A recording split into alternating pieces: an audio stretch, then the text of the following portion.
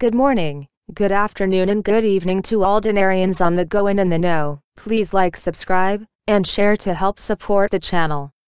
I have been battling Google the past few days as my account was locked. They could not provide any specific reason as to why this occurred, and I had to jump through hoops to verify I was the owner of the account. After 3 days of not being able to log in other than on my phone, I will spend most of my weekend going through and catching up on over 400 emails. If you emailed me and I have not responded back to you, I do apologize. I will get back to you as soon as possible. With that being said, let's get started, as I have a few good ones for you today, especially the last one, that proves Iraq is heading to a central bank digital currency and a cashless society along with the rest of the world. First article of interest for today. Parliamentary Finance proposes actionable solutions to secure salaries during the next 4 months. The head of the Parliamentary Finance Committee, Deputy Haytham Al-Jubeiri, on Thursday, 30th April 2020, proposed solutions for securing salaries during the next 4 months, while he indicated that securing them alone without the rest of the operating expenses requires selling the Iraqi barrel of oil at $31, and this matter is not currently possible. Al-Jubeiri said during his hosting of the program, Shortest Roads, presented by Dr. Nabi Jassim on Al-Sharqiya News Channel, Iraq may get 25% of the revenues of 2019 and 2020, and we need annually 138 trillion dinars, equivalent to $110 billion to meet all expenses, and we need 97 trillion dinars, equivalent to $81 billion, to secure salaries and pay external debt only. He added, the necessary expenditures in Iraq amount to $72 billion, and they relate to the salaries of employees, social welfare and other expenses, noting that Iraqi oil is currently sold at $16, half of which goes as an extraction cost. Al-Jubeiri revealed, securing the necessary funds for operating expenses in the month of May. He proposed solutions for securing salaries for the next 4 months, explaining that it is possible to take advantage of the state's cash that is available in the Rafadain Bank and the Iraqi Bank for Trade, and we have a deposit of $4 billion to buy weapons from America. We can negotiate and take half of it, as well as it is possible to negotiate with the World Bank to borrow $2.2 billion, and these solutions can solve the problem of salaries for the next 4 months. He stressed that insurance of salaries only requires the sale of a barrel of Iraqi oil at $31, and this matter is currently not possible due to the low oil prices. The chairman of the Finance Committee pointed out that we must sell a barrel of oil at $71 to secure all expenses, noting that border crossings can provide the budget with $8 billion, but what you get is $500 million because of corruption and illegal outlets. He continued, the reserve from the difficult process in the central is $81 billion, and it remains that $52 billion in all cases to preserve the value of the Iraqi monetary currency. If we use the warehouse, we should not exceed this number. In Lebanon. Next article of interest. Saleh calls for a quick processing of the salary file for Kurdistan employees. Iraqi President Barham Saleh called on Tuesday for a quick processing of the salary file for employees of the Kurdistan region, stressing that the salaries of employees are constitutional rights that should not be compromised due to political differences. This came during his reception at the Peace Palace in Baghdad, a delegation of the Kurdistan regional government, headed by Deputy Prime Minister Quba Talabani. Saleh pointed out, according to a statement issued by the Presidency of the Republic, to Shafaq News, that the necessity of concerted efforts in order to reach radical solutions to outstanding issues between the region and the federal government based on the Constitution and the law. He added that the issue of the budget and the livelihood of citizens should not be subject to political considerations, and that solutions come through serious understanding and a common desire to reach solutions based on the national interest. With regard to imports and the oil and gas law, the President of the Republic added, "It is necessary to reach understandings that lead to a fundamental solution to all issues and to stay away from political differences and personal jurisprudence," stressing that the Constitution is the guarantee to preserve the rights of Iraqis. On the salaries of the Kurdistan region employees, Saleh explained, "This sensitive and interrelated issue needs urgent remedies." He also assured the delegation of the region the necessity of a strict commitment to transparency in order to settle financial issues throughout Iraq and the Kurdistan region, by relying on the budget law that established a mechanism and framework for preserving rights and duties.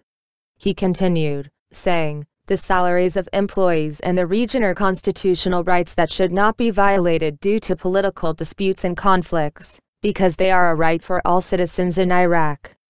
And the delegation of the Kurdistan region since Wednesday, meetings with officials of Baghdad and leaders of political forces on reaching an agreement on the differences between the region and Baghdad.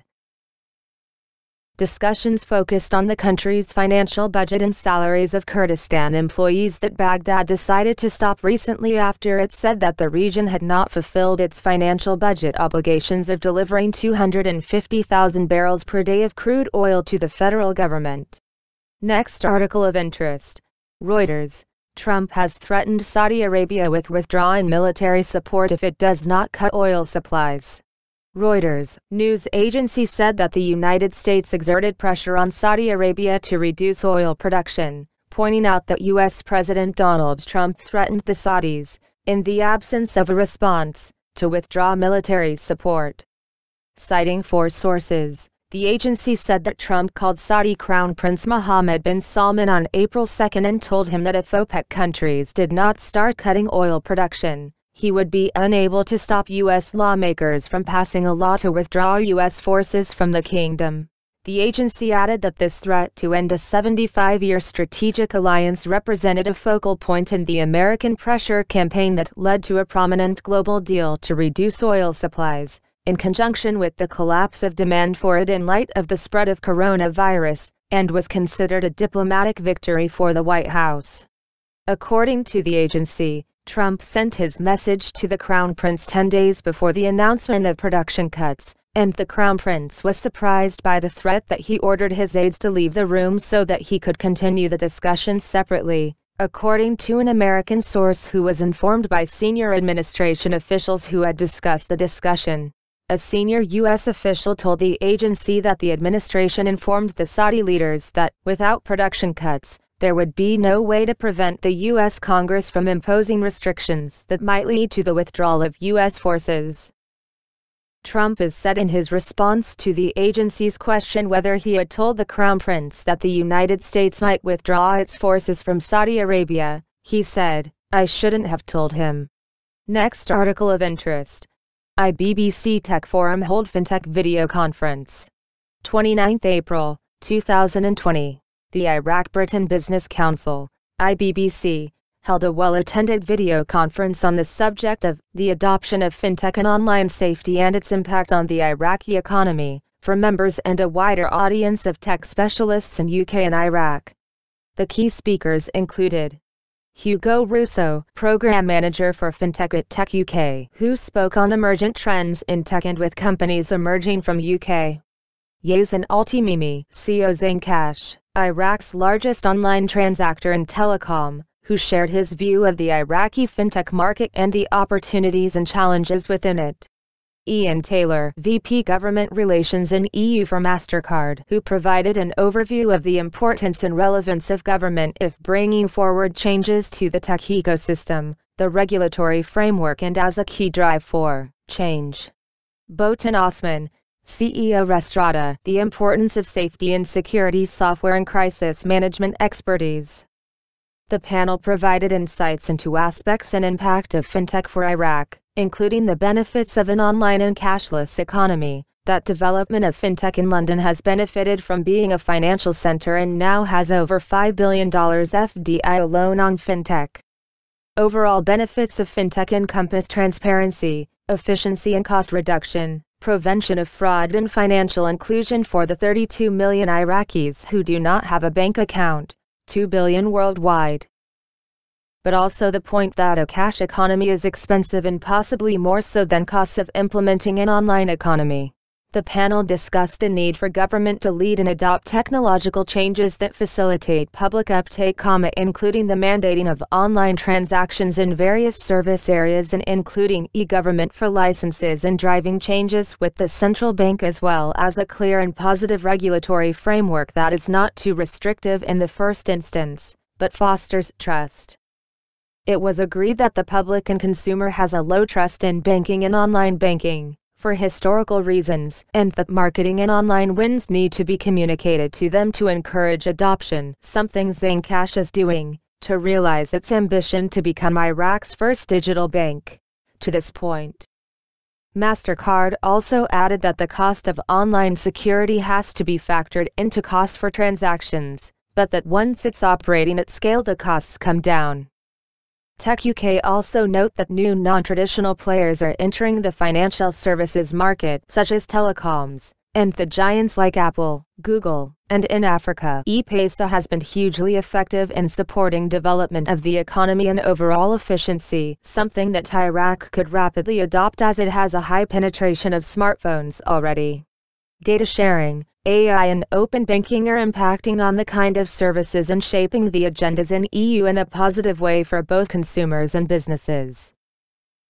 Boat and Osman made the relevant points that online tech and safety during COVID crisis has come to the fore as people are working remotely from home, but still need to remain vigilant on production platforms and safe from hackers, so restaurant to have a platform that enable monitoring of assets and people in their online safety. Given the financial efficiency pressures on oil and gas production, online monitoring and reduction in personnel go hand in hand with their system capabilities, and this is likely replicated across many sectors in Iraq and internationally.